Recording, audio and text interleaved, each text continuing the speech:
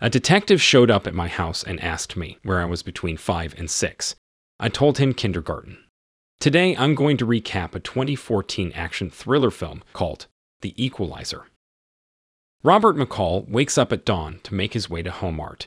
His obsessive-compulsive disorder compels him to time each of his actions, including his morning routine and dishwashing chores. Despite being oblivious of his history, his peers hold him in high regard. On this specific day, he shares his lunch break with Ralphie, a friend and colleague currently on a weight loss journey. As Ralphie bites into his sandwich, the crunch alerts McCall to the presence of chips, confirmed after questioning Ralphie about his meal. Falling asleep isn't easy for McCall, which leads him to frequent a close-by 24-hour diner for nighttime reading sessions over tea. His current read is The Old Man and the Sea. A young girl quizzes him about the story's protagonist catching the fish, to which he responds, "Not yet." After finishing her pie, the girl hails a taxi. Curious younger colleagues question McCall about his former job, and he amusingly tells them he once danced as a pip during a Ladies' Night show. When he returns to the diner later that night, the same girl is there, noting his fresh book. Robert recounts the ending of the last book to her. As they talk, a limousine pulls up opposite the diner. Slavi, her pimp, calls her and notifies her that her client is in the limousine. She expresses her revulsion to this client and reluctance to serve him, but Slavi ignores her objections and orders her to get to work. The limo door opens to reveal a portly man waiting for her, and she hesitantly leaves with him. The following night, McCall finds the girl in the diner again, this time with a bruise on her face. He hands her a donut he brought from work. Feeling anxious, she opts to break their usual routine and joins him at his table. She introduces herself as Terry, although her real name is Alina.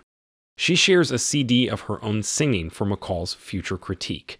She surmises that Robert recently lost his wife and is still mourning, to which he confirms, adding that his wife's unfulfilled reading challenge fostered his love for books. After leaving the restaurant, they walk and converse a while, before a car interrupts their plan to part ways. Slavi and his driver, Tevi, emerge from the car. Slavi hits Alina, and despite her request for him not to intervene, Robert notices Tevi is armed. Slavi hands McCall his business card, advising him to choose a different girl. McCall doesn't see Alina for several days and nights, growing increasingly worried. He eventually learns from the diner manager that Alina was brutally attacked and is now in intensive care. Upon visiting, he finds her face terribly battered and disfigured, and a sobbing girl named Mandy keeping her company. Robert maintains a discreet presence, watching from outside the room, unnoticed by the girls.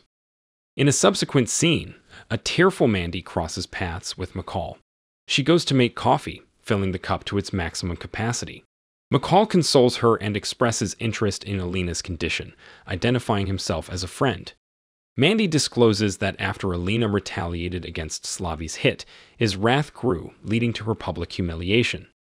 Slavi is known for his ruthless tactics, like throwing battery acid at one woman's face to serve as a grim reminder of his authority.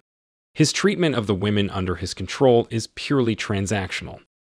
McCall ruminates over the situation for several days before deciding to intervene. Utilizing the business card given by Slavi, McCall gains entry into the restaurant where Slavi and his crew congregate. He presents an envelope containing $9,800 as a bargaining chip for Alina's freedom. Slavi and his crew ridicule McCall's proposition. Slavi states that Alina's youth is lucrative, and the proposed amount would barely cover a month of her service. After dismissing McCall's offer, he suggests that he might consider her release when her earning potential declines. As McCall retrieves the money and prepares to exit, he experiences a change of heart and locks the restaurant door. He meticulously assesses the men and their weaponry, triggers his watch's timer, and swiftly leaps into action. One thug raises a gun towards McCall, but a deft maneuver causes the man to shoot Slavi instead. McCall plunges a shot glass into the man's eye, stabs another with a knife, and repeatedly drives a corkscrew into Tevi until his demise. McCall then approaches the dying Slavi, offering him an unfiltered account of his imminent end. Following the bloodshed, a Russian mob enforcer named Tevi lands in Boston to investigate Slavi and his gang's demise. He partners with a clique of crooked police officers in his quest for leads. Initial impressions suggest a rival gang might be responsible. McCall notices Ralphie's absence at work and learns from a manager that Ralphie has resigned. He visits Ralphie at his mother's diner, where Ralphie now works due to an accidental fire. One of the corrupt cops, Frank Masters, escorts Tevi to John Looney, a local mob boss, to continue the investigation. Looney mocks Tevi and all Russians, provoking Tevi into attacking him with an ashtray, while Frank neutralizes Looney's guards. Tevi persistently assaults Looney until he loses consciousness. Remar and Pederson, two additional corrupt cops, eat at Ralphie's mother's diner. They issue veiled threats of further accidents if she fails to meet her protection money deadline the following week. McCall intercepts the duo, asking them to register a crime report. Initially ignoring McCall and suggesting he call 911, they eventually capitulate when McCall shows them a video he recorded of their previous extortion activities. McCall gives them an ultimatum: return the extorted money, or he exposes the video to news agencies. Despite their initial resistance, McCall manages to overpower the pair. They acquiesce and subsequently return the money to Ralphie's mother. Soon after, Ralphie appears in a security guard uniform, having successfully passed his exam, and McCall is seen engaging in a friendly baseball game with his colleagues. When Robert returns to his workplace, he notices a peculiar interaction between Jenny, a cashier, and a customer. Jenny is being coerced into a silent robbery at gunpoint. McCall subtly intervenes, passing the cash to the man without causing panic. However, the thief demands Jenny's mother's ring, which she reluctantly hands over while fighting back tears. McCall takes mental notes of the thief's tattoos, attire, and other distinguishing features. He considers intervening directly, but rethinks when he sees children entering the store who could potentially be in harm's way. Instead, he decides to follow the thief outside to record the license plate of his vehicle. Police later inform them that this robbery was part of a series committed by the same individual. McCall subsequently retrieves a sledgehammer from a rack. The next day, Jenny finds her wedding band returned in the cash register, while McCall is seen cleaning the sledgehammer before placing it back on the rack. Meanwhile, Tevi realizes that Alina is missing from Slavi's group and questions Mandy, who claims she didn't know Alina well. Upon further probing, Mandy confesses that she saw Alina in the hospital and a mysterious, friendly black man had also visited to ask about Alina, but she never identified him. Tevi, infuriated by her deceit, ends up strangling Mandy to death. Having gathered this new information, Tevi unearths video footage showing McCall entering the restaurant but not exiting. He confronts McCall at his apartment, posing as a detective. McCall instantly identifies him and answers his questions with rehearsed responses. Tevi deduces that McCall is more than he appears. Despite gaining more information about McCall, Tevi's research reveals a clean slate with no links to Slavi's demise. This discrepancy leads Tevi to suspect that their knowledge about McCall is somehow distorted or incomplete. As Tevi and Frank, along with another accomplice, stake out in a car, another man enters the diner where McCall is seated. As McCall identifies the man, he questions if there's anyone else they're waiting for. The man advances towards him, brandishing a firearm. However, a truck parks in front of the diner, blocking Tevi's view. McCall quickly neutralizes the threat by striking the man's abdomen with his book, bashing his head on the table, and snapping his neck. He then short-circuits the lights by plunging a knife into an electrical outlet. McCall exits the diner and proceeds to photograph Tevi and his associates in their vehicle using his mobile phone. The criminals manage to trace McCall back to his home, having discerned his residence. As the criminals surreptitiously infiltrate his premises, McCall is busy boiling honey to tend to a gunshot wound. When the criminals invade his apartment, they find themselves under the surveillance of hidden cameras, with McCall observing from another room. Despite seeing evidence in his apartment that McCall is planning to leave town, Tevi remains skeptical, suspecting McCall is keeping tabs on him. McCall does leave town, but his destination is to meet Brian and Susan Plummer, two old colleagues with whom he previously served in an intelligence agency. McCall seeks Susan's insights about Teddy and his associates. Brian and McCall revisit a conversation about McCall's car bomb incident, which led everyone, including Brian and Susan, to presume Robert was deceased. However, Susan had an intuition that Robert was still alive. Upon her return, she discloses to McCall that the men he eliminated belonged to the Russian mafia, led by Vladimir Pushkin. Teddy, also known as Nikolai, is Pushkin's go-to man for critical operations. Remar and Pederson, who were on Pushkin's payroll, were found dead with their testicles brutally mutilated. Susan warns McCall that these men will relentlessly pursue him until he and everyone he cares for are dead.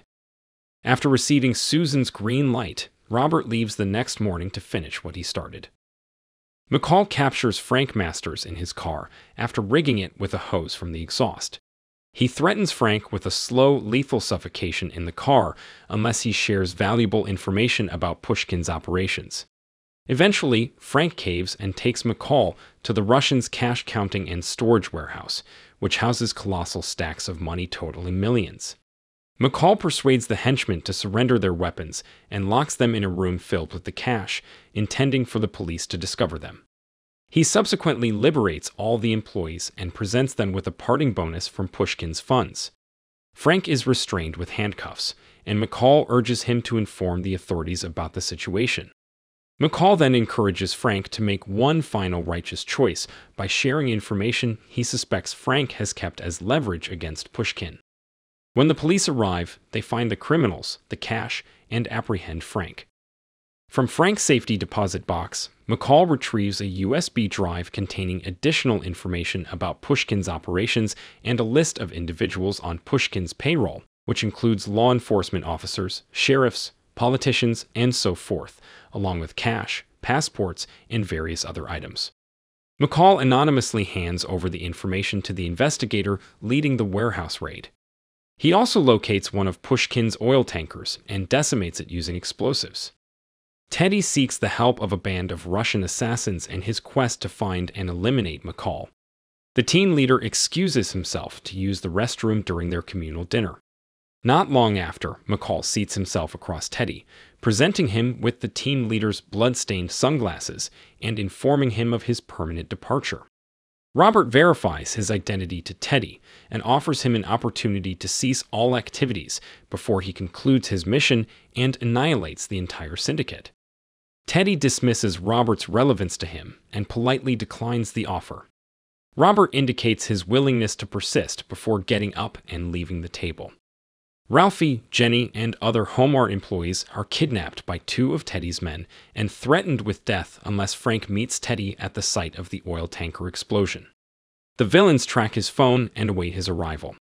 As McCall fails to arrive at the designated meeting spot near the obliterated oil terminal, the henchmen in Homart prepare to execute one of his colleagues.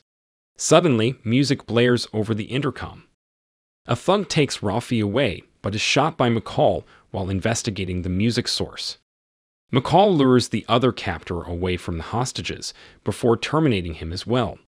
Teddy, along with his additional hired hands, arrive at Homart.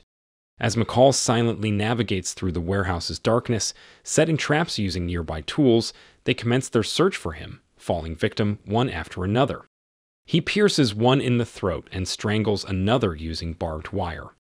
He confronts and eventually kills the biggest adversary, enduring injuries in the process. When Ralphie returns to assist McCall, he gets shot in the leg.